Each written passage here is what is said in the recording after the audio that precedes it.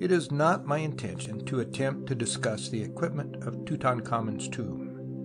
Readers of the daily papers and the illustrated weeklies will already be aware of the vast quantity of furniture and of the fact that even those who were already familiar with the superb design and workmanship displayed in the objects from such tombs as those of Thutmose IV, Uwa-Antua, and Akhenaten were amazed at the new revelation of Egyptian craftsmanship revealed in the scores of the things found in Tutankhamun's tomb. The throne, a superb work of art.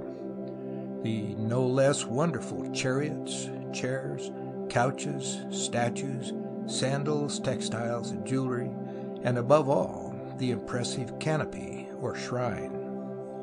Archaeologists familiar with all the marvels of Egyptian art, now treasured in the museums scattered throughout the world, have exhausted their vocabularies of wonder and admiration in attempting to depict the splendors of Tutankhamun's tomb. The outstanding feature of the discovery is, in fact, the recovery of so vast a collection of superb works of art and the new revelation it affords of the dazzling brilliance of Egyptian civilization 30 centuries ago. But in this book, I am concerned more especially with the cultural significance of the funerary equipment. In the first place, the objects found in the tomb belong to two distinct categories: those which were used by the deceased when alive, and others specially made for funerary purposes. This distinction seems to be brought out most clearly in the comparison of the chariots in the vestibule and in the burial chamber, respectively.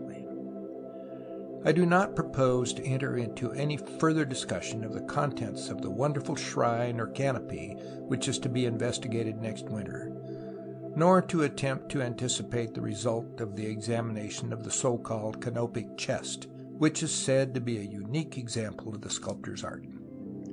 The experience gained in investigating the contents of such chests in other tombs gives one confidence in assuming that the heart of Tutankhamun will not be found in it, as so many writers imagine, but that its four compartments will contain respectively the liver, lungs, stomach, and intestines of Tutankhamun, with his heart and reins being left in his body. From the cultural point of view, the most interesting articles of furniture found in Tutankhamun's tomb are the three lofty couches fashioned in grotesque shapes to represent conventionalized animals, cow, lion, and hippopotamus, respectively. Although such couches are thoroughly Egyptian in design and are familiar in pictures from Egypt and the Sudan, they have never been seen before.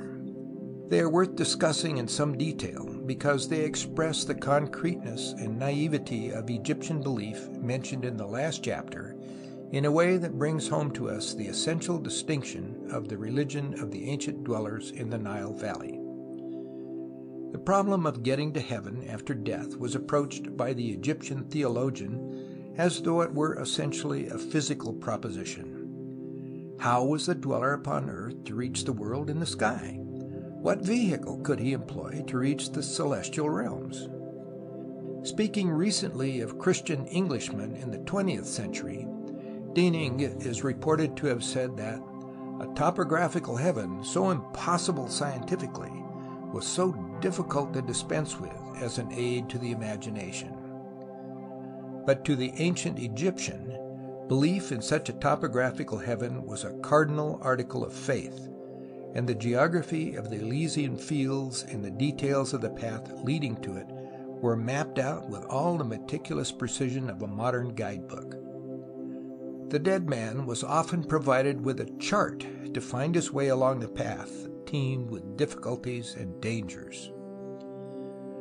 But although there were scores of different devices for securing a safe transit to the celestial regions, there was one vehicle which from the very beginning of Egyptian history enjoyed a special reputation as the appropriate means of protecting the dead and conferring life and immortality upon him by conveying him to the other world. The celestial cow Hathor not only conferred life upon mortals by giving them birth, she also sustained them throughout life by giving them the divine milk, and at death she conveyed them to the sky. In the famous inscription upon the walls of the tomb of Seti I, to certain passages of which I referred in the last chapter, there is a remarkable story of the function of the divine cow Hathor, or Nut, as a means of raising the dead king to the sky to reach the home of the gods.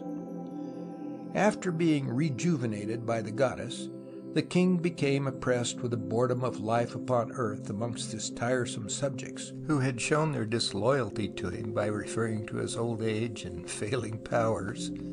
So he decided to leave the earth and proceed to the sky. Hence he mounted upon the back of the cow and got to heaven, where he assumed his godhead by becoming identified with the sun. This function of the cow in acting as a vehicle to convey the mummy to its celestial home is one which was repeatedly depicted in the ancient Egyptian monuments. But the cow's solicitude for the welfare of the dead was frequently shown in other ways. A favorite motif for the Egyptian sculptor was the representation of the divine cow Hathor protecting the dead king, or permitting him to obtain an elixir of life by drinking milk from her udder.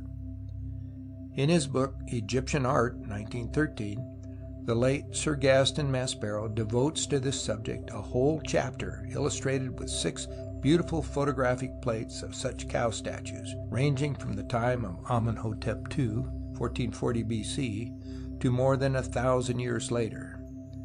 But we know that the protective function of the cow Hathor was portrayed in other ways as early as the time of the pyramid builders. For example, the beautiful slate statuettes found by Professor Reisner in the Pyramid Temple of Mycerinus of the 4th dynasty about 2800 BC, and the still earlier representation of her upon the slate palette of King Narmer of the 1st dynasty about 3400 BC. For several reasons, this palette is a historical document of unique importance. Engraved upon it is the earliest example of writing that has come down from antiquity, but it is of interest in connection with the discussion in this chapter, for at the upper corners of the palette, the cow-headed Hathor is depicted, and as a further protection, the king wears upon his belt 4 cows' heads in place of the cowrie amulets of more primitive peoples. The celestial cow, Hathor, was a divinity of the dead, for she was the giver of life who was supposed to be able to prolong existence beyond the grave, and as she was also identified with the sky, she became the appropriate vehicle to convey the dead to the celestial regions where the sun god dwelt. The most bizarre objects found in the vestibule of Tutankhamun's tomb are the 3 ceremonial couches, one representing the celestial cow Hathor, the second the same goddess in her lioness form, or more probably her son and representative Horus in the form of a lion, and the third Tauert, the hippopotamus goddess, who was the divine midwife. In the numerous accounts of these remarkable monstrosities that have appeared, I have not seen any attempt to explain their significance. Although such grotesque examples of mortuary furniture have never been seen before, the bas-reliefs upon the walls of tombs in Egypt and Ethiopia, and the pictures illustrating the Book of the Dead inscribed on papyri, have made us familiar with them. Moreover, the chapters of the Book of the Dead relating to the raising of the funeral bed leave no doubt as to the ritual significance of these couches. The sides of the Hathor couch are grotesque models of the divine cow, the earliest of the great mothers who were believed to have bestowed life and prosperity on mankind.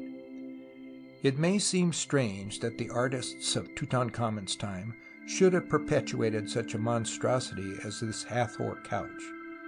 When religious motives impelled the designers to fashion a piece of furniture in imitation of so uncouch-like a creature as a cow, the artist was set a task which was almost impossible of realization unless he sacrificed his artistic ideals.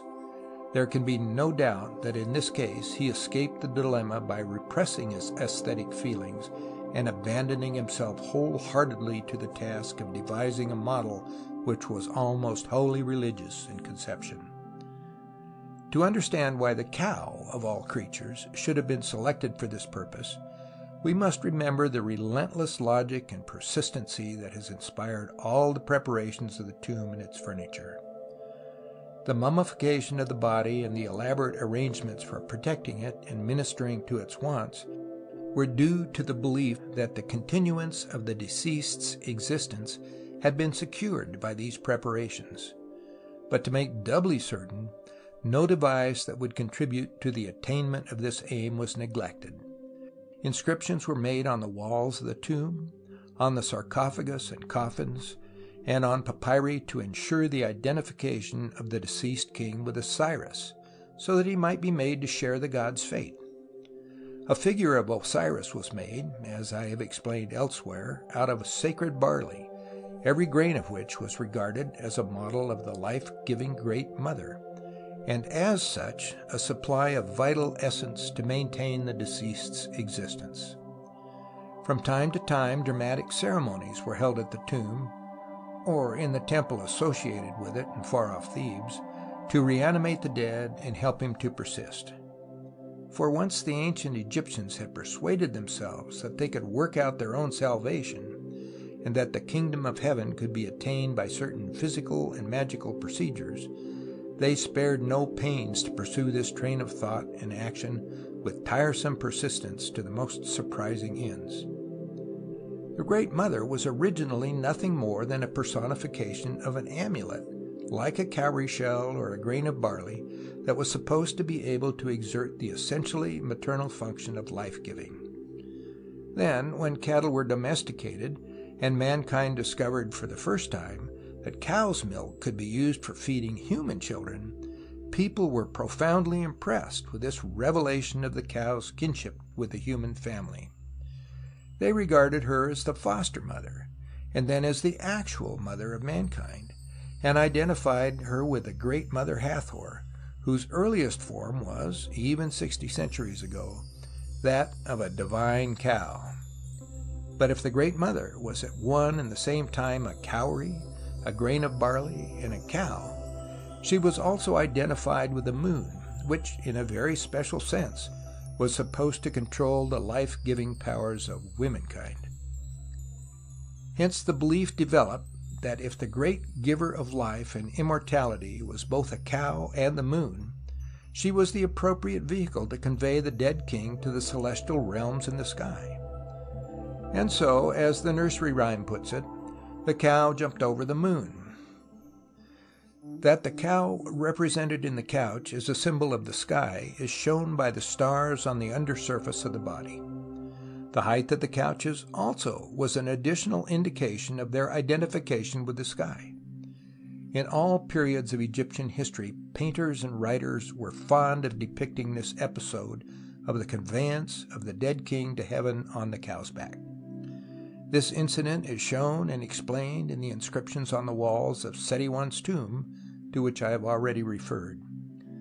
But in later times it became common to represent the divine cow, or its lioness surrogate, conveying the dead man or his actual mummy to the sky, and in pictures of funerals to find the mummy borne on just such couches as have actually been found in the tomb of Tutankhamun. The object of the cow-shaped couch was to ensure by magical means this translation of the deceased to heaven. The story of the destruction of mankind gives the Egyptians' own interpretation of the incident. The influence of this Egyptian conception of animal vehicles for gods spread far and wide throughout the world in ancient times, for if such a creature could convey the dead king to the celestial regions, and confer upon him the means of attaining immortality which was the distinctive attribute of divinity, such an animal vehicle was an appropriate symbol and pictorial determinative of a god.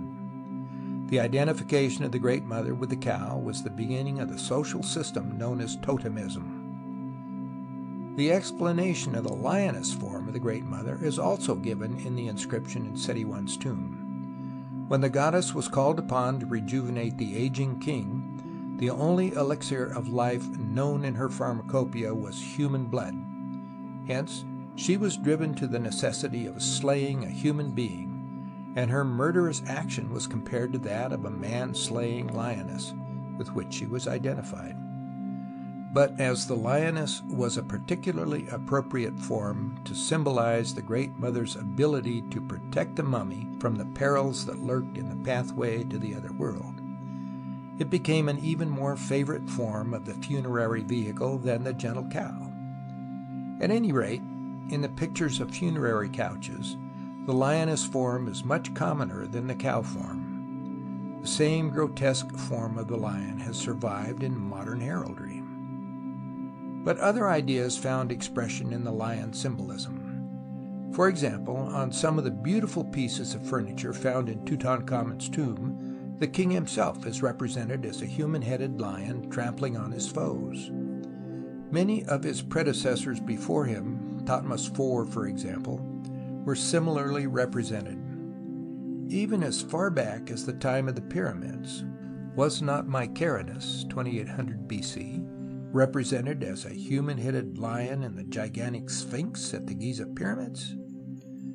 This representation of the king as a lion, which typifies his identification with Horus, is inspired by another chain of ideas.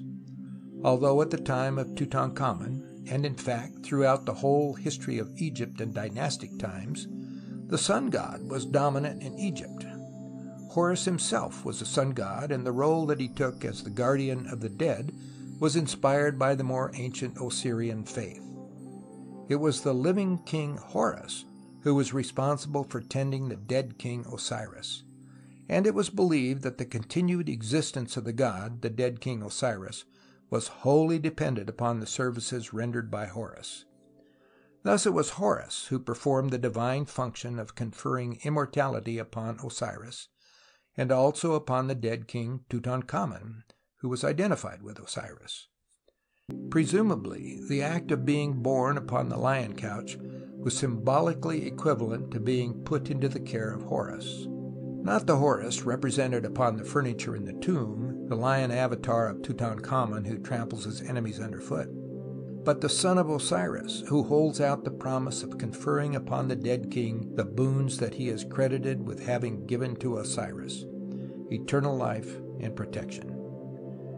The confusion between these two aspects of Horus is brought out very clearly in a very interesting picture recently discovered by Professor George A. Reisner and reproduced in the Illustrated London News of the 10th of February 1923, engraven upon a monument in the Sudan several centuries later than the time of Tutankhamun. The lion couch is represented supporting the mummy of King Ergomenes, whose head is portrayed in the form of the falcon of Horus.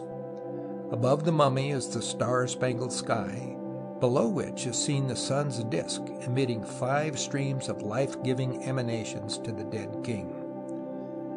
In the Book of the Dead, chapter 78 is called that whereby one assumeth the form of the sacred falcon, and the deceased is represented as saying, I display myself as the sacred falcon whom Horus hath invested with his soul, for taking possession of his inheritance from Osiris.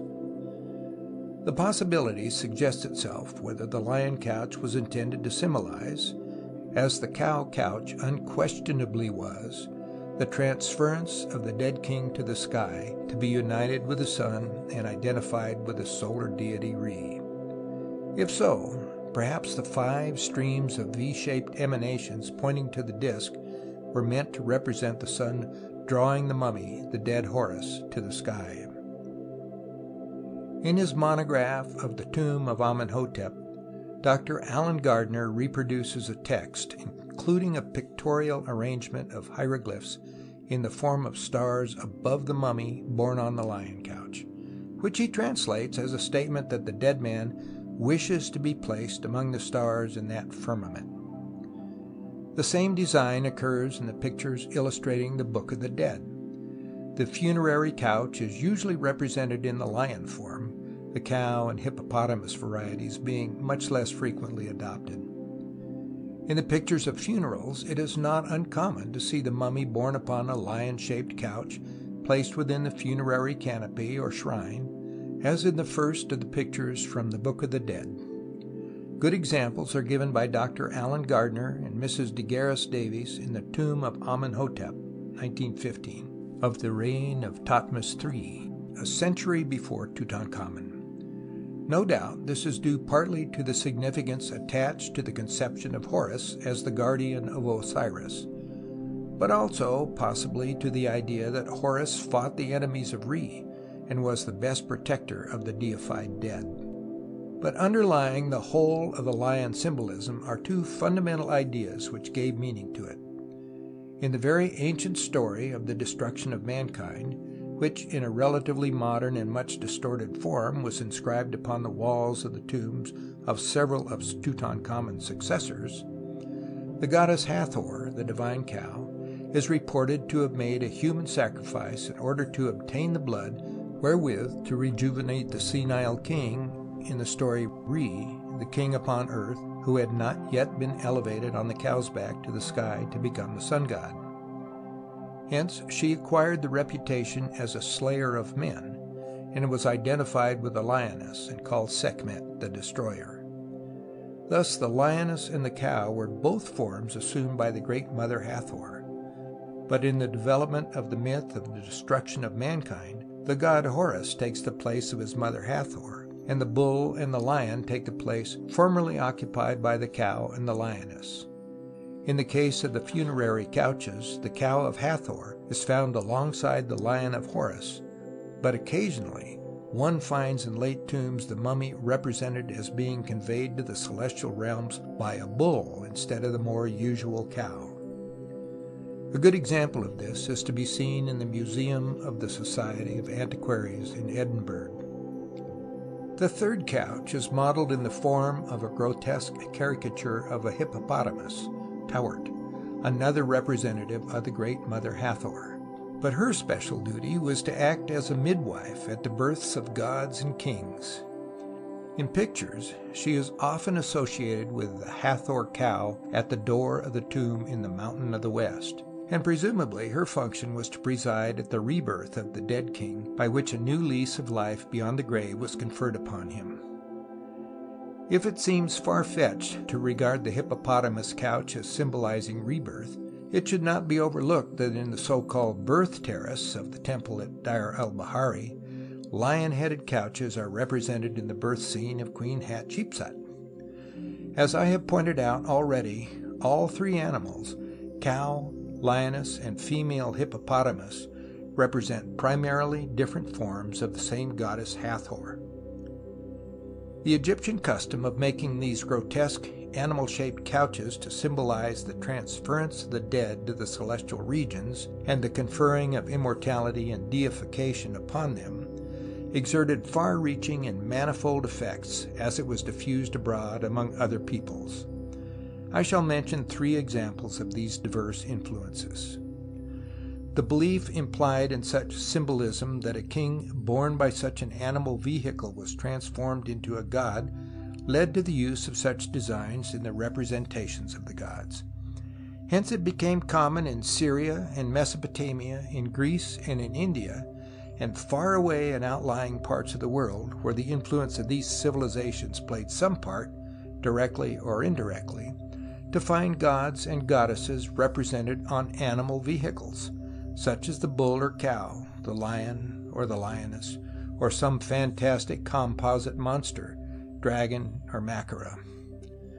The whole conception of animal vehicles, which plays such a large part in the religious symbolism of India, Eastern Asia, and Central America, is a purely Egyptian fancy that finds such grotesque expression in Tutankhamun's funerary couches, no less than in the borrowed symbolism that was spread abroad from Egypt to Asia and America.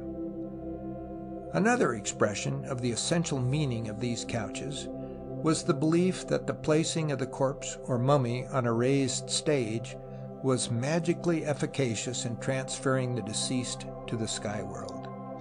The use of such raised platforms is practiced over a very wide geographical area, and for the reasons given in my pamphlet, The Migrations of Early Culture, 1915, there can be no doubt that it gives expression to the same belief as the lofty and uncouth funerary beds in Tutankhamun's tomb have forced upon our attention. Another wave of diffusion of culture is represented in the adoption by European furniture makers of the Egyptian method of designing legs for chairs, beds, and couches. In Egypt itself, such a practice can be traced back to the first dynasty, 3400 or more BC. But the lion paws were adopted in Europe as a design for legs of chairs, etc., almost as soon as the Egyptian craft of carpentering and joinery was introduced.